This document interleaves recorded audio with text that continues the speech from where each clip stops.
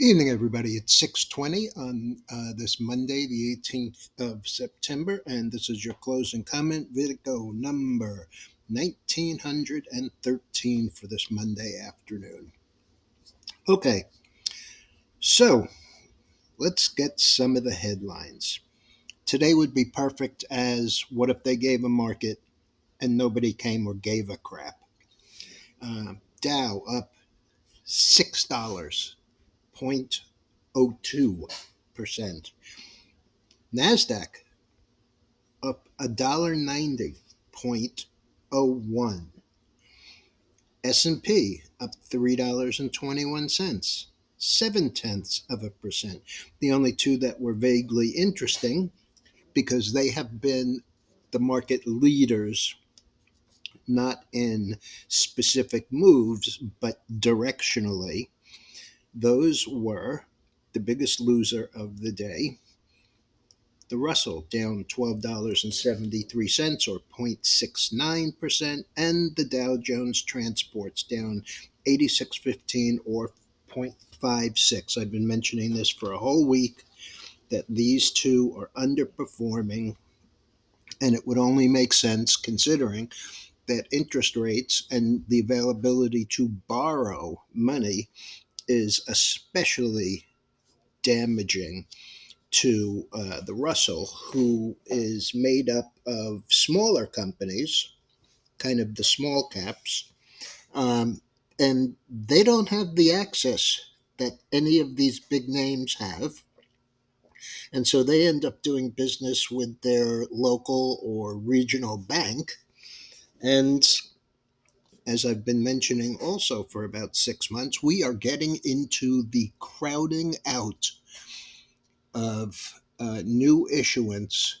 The government is crowding out, trying to finance, new number today, $33 trillion debt.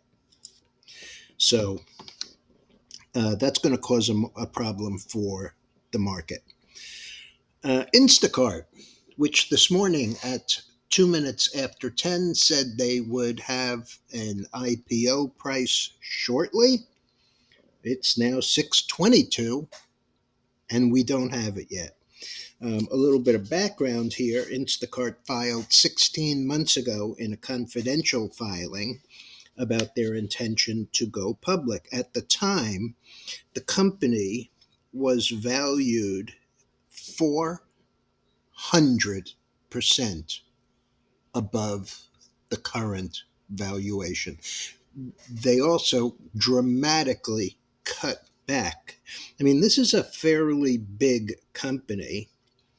Um, and when I say fairly big, we'll call it, I don't know, I guess they're putting out about um, a valuation of 9 billion. But they're only issuing 22 million shares, I believe is the number, which is 3% of the valuation. And so all of a sudden, everybody is talking about the fact that it's oversubscribed. Well, of course, it's oversubscribed. It's been cut and cut and cut again on valuation. Um, so it looks like 28 to 30, but as I said, we still don't have it. We also don't have one on KVYO. The advertising firm. It was supposed to be marketing firm, and it was originally 25 to 27. Now it's 27 to 29. This one also a no-show on the announcement side. And the one company that everybody was looking at as such a great guide to how strong the IPO market was going to be, ARM, priced at 51, in the first 2 days had a low of 55, 54, and a high of 69. Today, new low 55.02, down from, pardon me, that was the new low, 55.02, down from, as I said, 69. And the last on it, let me just get you a fresh quote because it's obviously still trading.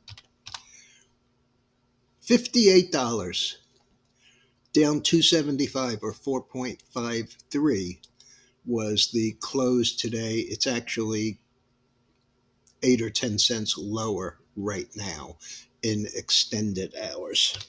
So, um, you know, my personal feeling is, as my personal feeling always is, they're shoveling a load of crap on you about how strong this market is and uh, how much demand there is for these stocks. Well, if I could buy Apple for 75% down from where it was 3 months ago, I'd probably be a buyer there too, especially if they were only selling 3% of the company.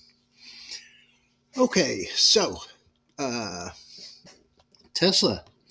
There was a horrendous article in Barron's about how Ford and GM have a major problem because they are having to spend exorbitant amounts of money just to stay even in the EV business and how they're not going to make any money on it. I remember Dump Kramer being wildly bullish on Ford. I mean, wildly bullish. The stock had just come down from a new high of 25.87 and had come down and made a little bit of a bottom around 18.90, and he was just unbelievably bullish at 20 and a half. Today down at 12.33, I don't hear him talking about it. Oh, except what a great guy Jim Farley is. Jim this, Jim that. Eh, you know, that's typical Kramer for you. But on the day, as I said, Ford 12.33 down 28 cents, 2%. GM 33.34 down 61 cents, 1.8%. And Stellantis 18.94 down 31 cents or 1.6. These are not huge declines, especially for three companies that are about as far apart as you can get on negotiations with their union. But hey, what do I know? What I do know is that Tesla now has denied that the Wall Street Journal report that I mentioned this morning about them being in talks with the Saudis to build cars there, while the Saudis would give Tesla access to their metals, their strategic metals that they mine there for the batteries. The stock, though, was also downgraded. Um, Goldman Sachs lowered next year's numbers. Um, Not much. I think they were looking for 350. They lowered it to 340 a share. Never mind that this company sells 60% of the EVs sold in the US. 60%. So Tesla had kind of a rough day. And let me see, give you an up to the minute. And it is trading 265.87, and that is down $8.51. And that's pretty much towards the low of the day. The low was 263.76. AVGR, Avgr. Avgr is a biopharma, I guess, that has had some tremendous response in in dissolving lesions. Um, Unfortunately, the stock has been such a loser. On Wednesday or Thursday of last week, they reversed the stock 1 for 15, and they had done it in March of last year, 1 for 20, and so that gives it an adjusted price of roughly $42,000 a share. Ah, I take it back. There was another 1 for 10. So 1 for 10 in 2019, 1 for 20 in 2022, and 1 for 15 last week. So uh, that would be 100 shares is 10, 10 shares is 2, and 1 for 15 means you basically own one share of an $8 stock with a high of 42,000. I mean, it's great news. And the stock was as high as 8.5 today. The last on it at regular hours was 607, and that was up $1.44 or 46%. In late trading, though, it has been higher. Let's just pull this up. It got as high as $12.05. The last is $8.20, and $8.20 is up a little over 406, which is just short of 100%. So not bad news there. The Tomorrow we have housing starts and permits, and let's get back to the chart on the screen. I know everybody knows what this is, and again, it had a higher high, higher low. It's the oil, and it did get up as high today as 91.36. Right now it's trading 91.05. This is clearly a higher high, a higher low. The question is it going to make a higher high above that 91.36? So we'll have to see. Also, the grains that I wrote about over the weekend and discussed this morning, all of them broke to the downside. The corn, which was one of the weaker ones, continued lower after closing, pretty much at the low again. Today it was down another 460 down here to the 471 and a half area.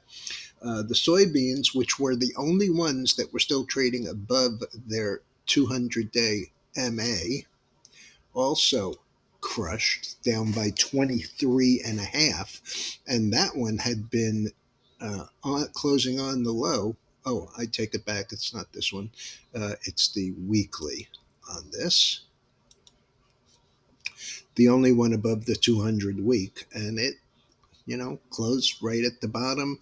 We're going to get to that round number 1300 awfully quickly from 1316 and 3/4. And the wheat, which has, been a debacle now for about 3 months, also tried to reverse last week down to 570, a slightly lower low than this 573 and change, closed on the high, and then this morning had a lower high and closed on the low and down 13 cents a bushel. So 13 cents is not doesn't may not seem like a lot, but it is 2.15%. Okay, I just see a flash. $30 is the Instacart price, and as I said, it was originally 26 to 28, and then they moved it up to 28 to 30, and that's right where they priced it. Okay, let's just see if there's anything else. I think that the gold and silver are getting ready to move here again. I would probably use the GDX.